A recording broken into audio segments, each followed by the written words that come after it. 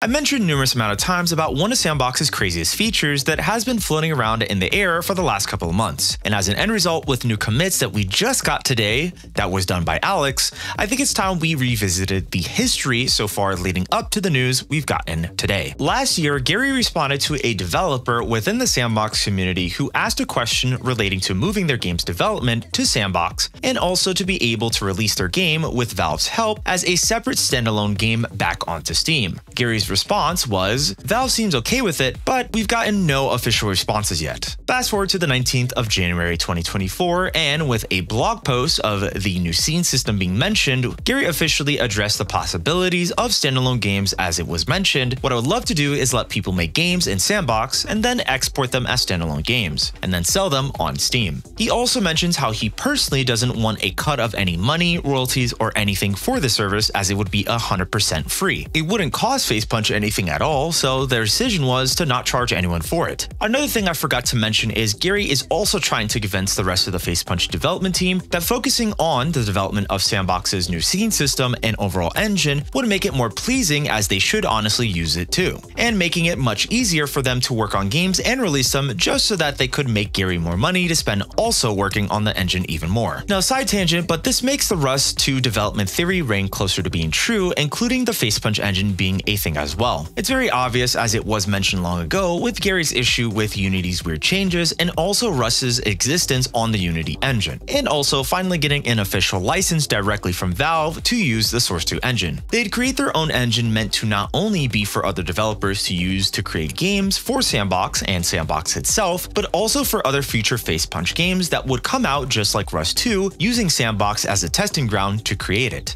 Moving forward, with the info we're getting today, Alex has been working on a new standalone game wizard. In short, it's a process that allows you to export the game you've created within S&box as a standalone game properly. As you can see on screen, he got it working literally today. So, well, what does this mean? Is it official or anything like that? Well, not really. With some assistance and a TLDR by Notgalian, most likely this could end up being presented by Valve at some point by Facepunch, just to show them, hey, we have it working. And of course, we need to have more input and confirmation of exactly what are the requirements and more for having these games exported and uploaded onto Steam. Quality control has definitely been a hot topic amongst many folks who do look at the service, and of course, we already know Steam can sometimes be a cesspool of shovelware and terribly made porn games that just appear up on your page. In terms of service, while Gary does want this to be a part of the S&box game ecosystem and even more, it does also have a chance of being completely denied from Valve's legal team. In some screenshots I was able to get thanks to Notgalian catching the conversation on Discord. Gary mentions more about this and the legal precautions that have to be taken, as they don't have any legal rights